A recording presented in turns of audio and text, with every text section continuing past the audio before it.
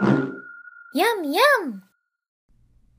Hey there, so I just wanted to give a quick run through of how to create a stitching set that will adhere to different surfaces that you already have constructed. Now, there are some other methods if you have a surface that needs to move and give and flex, but this will allow you to take an existing surface and attach stitches to it. And this is actually simplified even from just the last incremental update of Modo. So I'm going to walk through just the things that you need to create something like this. This is just an arbitrary curve that I placed on this surface.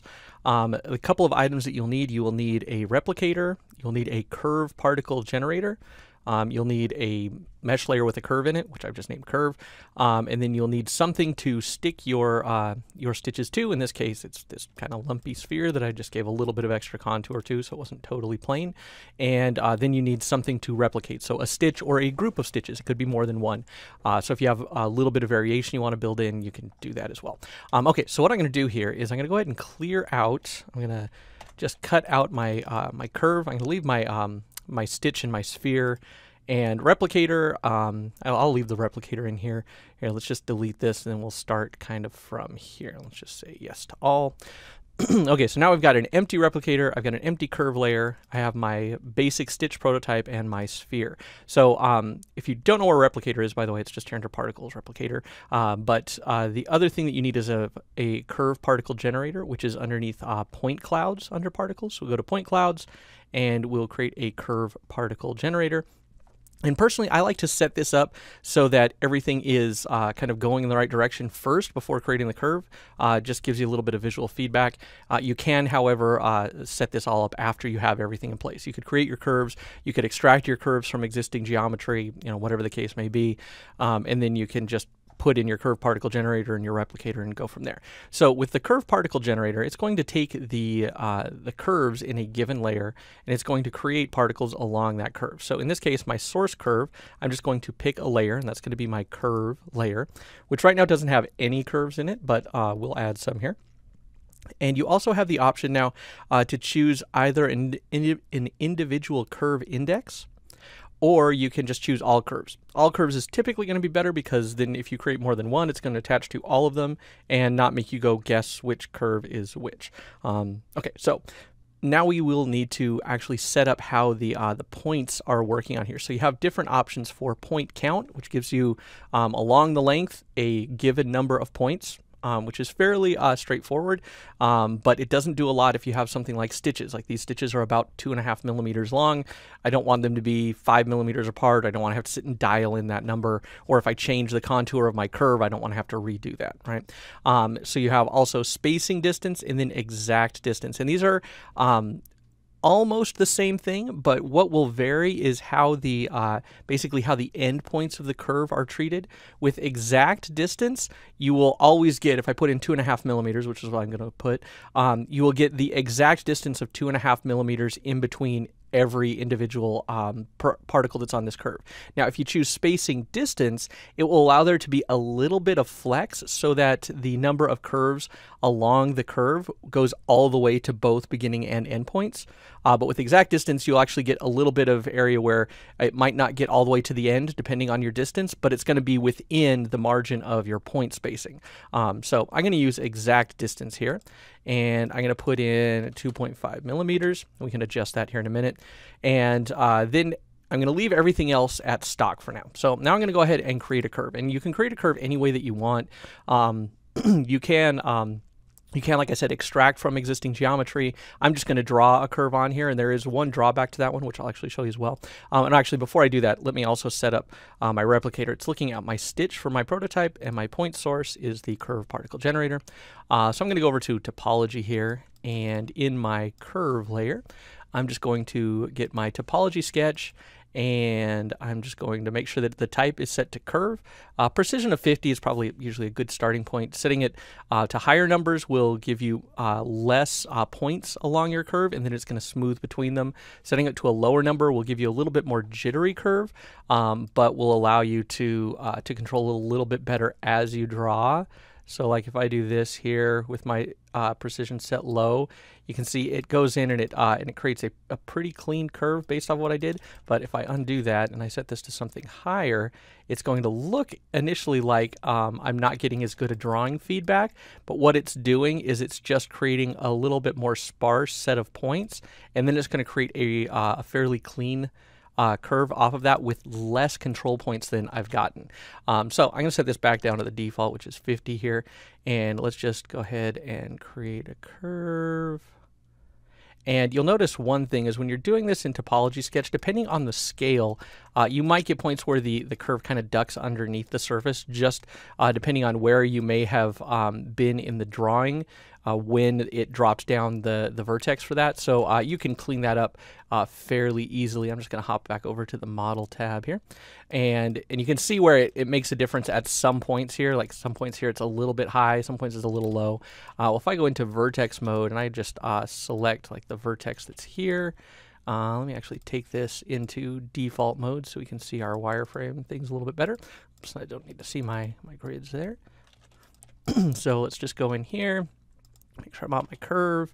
I'm in vertexes, and you can see actually my problem here is I don't have quite enough vertices to control this surface, which is something that you see fairly often depending on how sparse your curve is. So what I'm just going to do is press Shift D, and I'm going to subdivide this. I'm going to use Catmull Clark and just click OK. And what that's going to do is give me a few extra control vertices. So now you see I actually have one here. So I can take that and pull it up so it's up over the surface. Same thing here. You can just pull that up.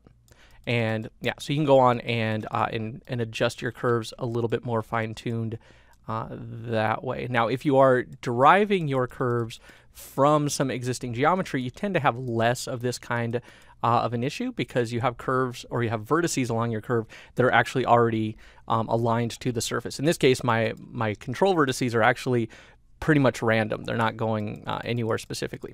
Okay, so now a couple things else that you can do with this here. So let's go down to the curve particle generator and look at some of the options that we've got here. So there is another section here in the curve particle generator underneath these basic settings called the curve particle generator control, CPG control. So under here, I can have an alignment mode, and I can have an alignment mesh. So I want to set the particles that are being created so that they align to the normal of the sphere that's underneath. So if you have a bag or a shoe or some clothing, you can align them to the mesh that's underneath here. So I'm going to use my mesh normal, and then I'm going to click a mesh. I'm just going to choose my sphere, and now all of the points are actually going to align to the underlying normal of the sphere. So that's pretty cool and makes things work a lot better. Okay, so you've got that. Then you also have the option to change the axis for the forward facing for your stitches. So this stitch you can see is facing kind of down the positive X, which is putting it up here. Now, if I change this, I can actually change the orientation of the stitches. So if I come in here and I see that my stitches are all laid down, something like that, or if they're all like this, you can usually just try a different forward axis, and it will fix that. And then you can also reverse the direction of the axis. So if we look at this case, they're kind of arced to the right. If I click reverse axis, they'll be going the same direction, but they'll be now arced to the left. So you do have these options here for adjusting things once you've got your stitches in place. Now, the last kind of thing on here that's pretty cool that I was going to mention is the jitter. So with jitter, you actually have some of the similar controls to what you get over if you're dealing with a replicator with a surface particle generator. You actually get to control jitter, spacing, that kind of thing. So you can control things like radial jitter, linear position jitter, which I think you have to be pretty careful with on something this small a scale because it can really move things a lot. But radial jitter is kind of interesting. So if I click this up, even just small amounts, granted these are only a couple of millimeters in size, so moving them around an average of 0.5 millimeter is going to make a pretty big difference. But if I go down to something low, like 0.1 millimeters, so you actually get something that kind of works here. You can do the same thing. Like I said, linear jitter is along the length of the curve, which in this case is going to mess things up really easily. But I do get rotation jitter, and you can see that that is actually just giving them a little bit of randomized rotation. right? And here, let's turn that back down to 0. And then you also get scale jitter that allows you to, obviously jitter the scale. Now I find that doing really small amounts in here, maybe 5 to 10% on scale, and 5 to 10 degrees on the axis, and then maybe a little bit of radial position, but the other two seem to handle it pretty well. Work pretty well, because if you're zoomed out here, you can see that everything looks pretty even.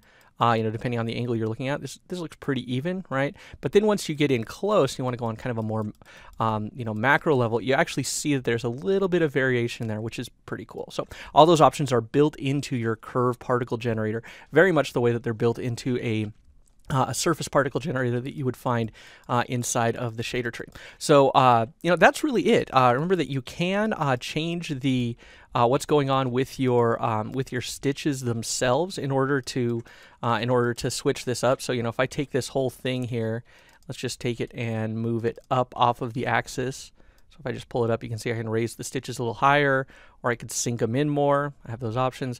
I could do stuff like, move this one over and mirror it on the, let's see, it looks like the y-axis. Yep, so I got another one. So I could have a double row of stitches, super easy. I could also go in and have several different stitches in here, or pull from a library, an asset library, and swap out the kind of stitch with something else, So maybe what I would want to do here is, let's go grab both of these. I'm just going to here, let's grab just one of these, and I'm going to copy, make a new layer, and paste. And in this layer here, let's go ahead and center it up, right? And then what I'm going to do is rotate it this way, and then rotate it back the other way, and paste that one in. And now I'm going to pull from the mesh layer instead of the stitch layer. So we'll go down here to the replicator, and for the prototype, instead of stitch, I'm going to choose mesh. And now I've got, little crossed, crossed stitches. So you have a whole lot of options here for how this is going to work to really help your workflow. So let's go ahead, and one last thing I'll do here is go in and get one of these stitches. Zoom in here so I can actually see them. And I'm just going to grab the center point on one of these. If I can get to an orientation where I can actually see the center point. There we go. So if I take the middle point of this one and we just pull it up so that we get a little bit more overlap, kind of that idea of overlapping. Now if I go back here to the whole thing where I've got the stitches on the surface, you can see that they're now all overlapping. So just like any other replicator, you have the ability to change and adapt the prototype, and it changes everything else too. Hope that's helpful. If you have any questions, feel free to shoot me an email. Thanks, and I'll talk to you later. Bye for now.